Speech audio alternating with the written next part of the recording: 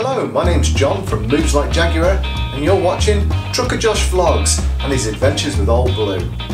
Hit that like button, leave a comment below, and subscribe to the channel, and enjoy this next video.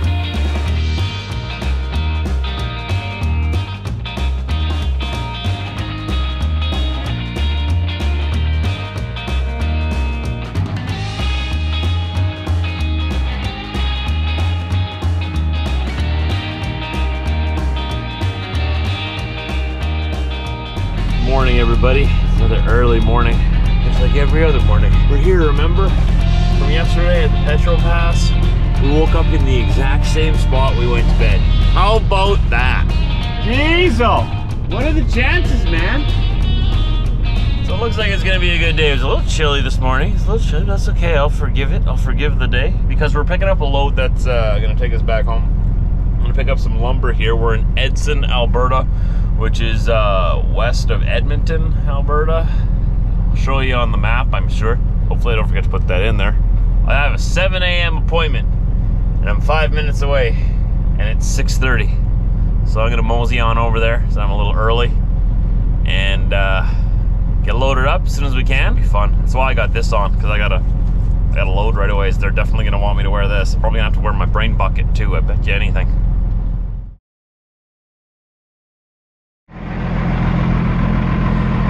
There she is. The load of lumber is headed to, I don't know how to pronounce the town name. Osceola, Iowa. Got your wood.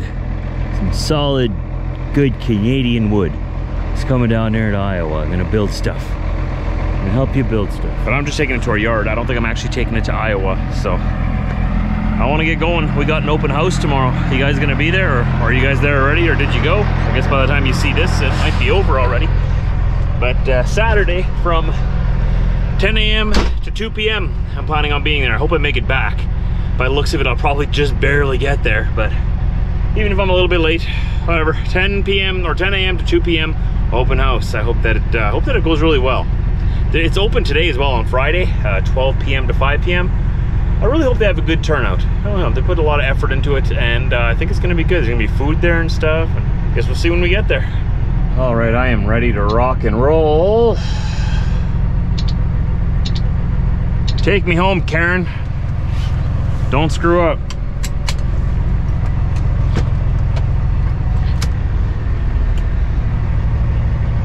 You guys all ready? Come on, Karen, hurry up. I don't really need the GPS to get home, but the reason I always have the GPS going anyways is it shows me the distance to my destination, which gives me a better ETA. Proceed to the highlighted route.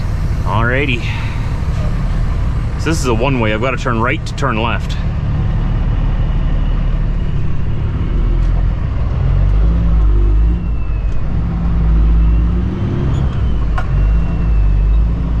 This engine fan kicks up a lot of dust, I've noticed. So I try to idle across these lots, but as long as that engine fan's running, woo, I just get a cloud of dust all around me. I gotta go right to go left. This is still Edson, Alberta, the town itself. We loaded just outside of town.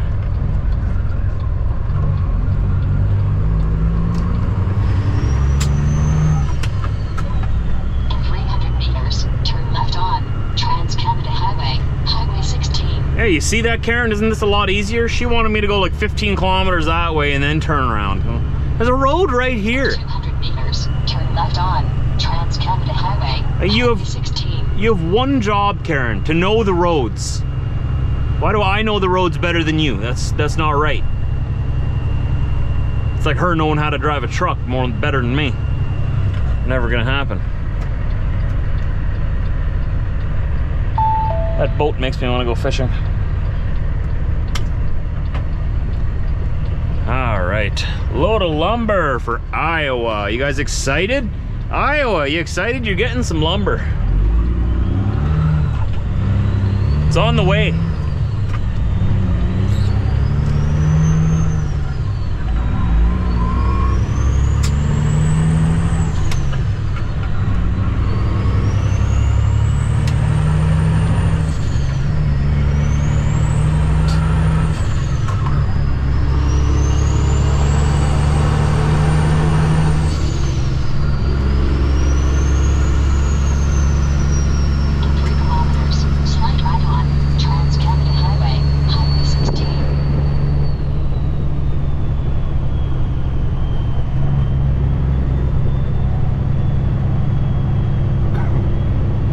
Now, since we have that open house tomorrow at 10 a.m., I don't have much time to stop. So there won't be many breaks, just bathroom breaks on the way home, which is too bad because I really wanted to go for a walk and I've been really busy, really rushed. So I'll have to make up for it when I'm at home. Well, we got places to be. We have 1,578 kilometers to our yard in southern Manitoba. That's just under 1,000 miles. Won't quite get there today. I can drive 13 hours today, legally in Canada. That'll get me probably between 12 and 1,300 kilometers, so I'll have an hour or two to drive tomorrow yet. Depending on if I drive a full day, I might get tired. As long as I get far enough that I can do the rest tomorrow, then I just need to stop for my 8-hour break, and then we can keep going. Right, Diesel? That's right, man. Leslie, you want to drive, Diesel? You want to take over? Wouldn't mind taking a nap. I love naps. Oh, there's a Tim's right there. Are we allowed to park here? We're allowed to park there in front of Tim's? Wow. I wish I would have known that. I would have pulled in there then. Wouldn't mind a coffee. Huh. But I have a big truck right up my rear end. I don't want to make any sudden moves. He probably thinks that if he gets closer to me, I'll go faster than the speed limit. Nay, nay, that's not how it works. You come up close to me and you tailgate me, I go slower. That's the way that works. Pulled into the Edmonton Flying J just to grab a little something to eat. Of course it's raining again. I think that's just gonna be the story of 2022.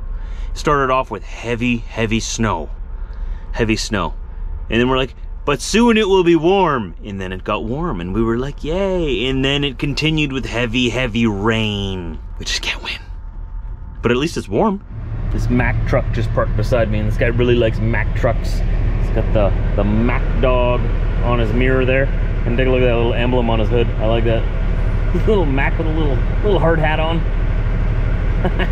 I'm gonna be getting a hood ornament for the front of my hood too. I'm kind of hoping to get one like custom made of diesel. I thought that'd be cool. But I gotta find a place that would do that and see what it would look like, see if I would even like it. I don't know if I'd like it or not, but I'm gonna figure something out. 60 kilometer an hour maximum if you dare. I'm not even gonna do that. That's enough to break a window. Remember when I was in the Peterbilt? Was it last year, year before? And they had done both lanes, because here it's kind of nice, you know, they've only done one lane. Don't worry, Saskatchewan's gonna do the other lane too, and then just open up the highway. They had done this on the Trans-Canada. This is the Trans-Canada 16. They did it on the Trans-Canada 1. See, they're already putting gravel on that side. I told you they're gonna do both sides. They're doing it right here. They lay this like layer of tar down, and then they just dump gravel on it. This is a federal highway. Like, doesn't the federal government step in at some point and say, hey, not in our name? Well, you can't really expect much from our federal government, so. Like, look at that. That is gonna shatter people's windows. And then for like a month, if not more, I know I sound like I'm complaining right now, because I am. For a month, we're gonna have to like go for like 50 kilometer, 30 mile stretch at 40 kilometers an hour, or like 25 miles an hour, because you don't want to damage your vehicle. And then somebody, like last time, you remember the story I was telling you on the Trans-Canada?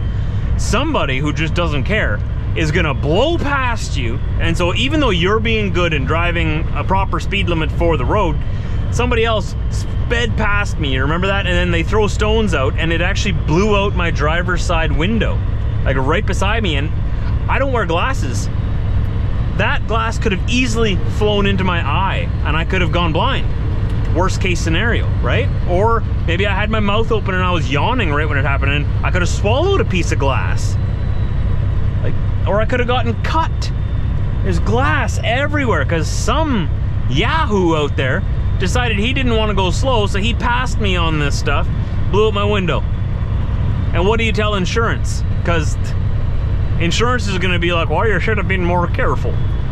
Well, I was careful, the other guy wasn't. So now insurance has to go and chase after the video cam, the dash cam footage. And if you don't have a dash camera, well, you're SOL, right? No one's gonna do anything. You're gonna have to just replace the window yourself. And if you have any health issues after that, too bad, right? I mean, we have healthcare here, but I went on a little bit of a rant there. I understand. Hope you guys forgive me. I know there's gonna be comments complaining about my complaining now, so I'm already complaining about the complainers who are complaining about my complaining, who are also complaining about the last time I was complaining when I was complaining about them complaining. Wrap your head around that one. Here in Saskatoon again, we got an armored personnel carrier in front of us there. I think they call those coyotes. Probably being transferred from a base in Alberta to Quebec. It's usually where they're going.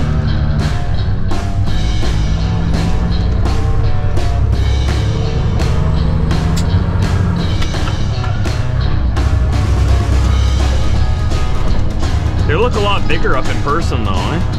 When you see them in the videos of these things in action, or like training, they look a lot smaller out on the battlefield, but it's a pretty big machine. Big and expensive.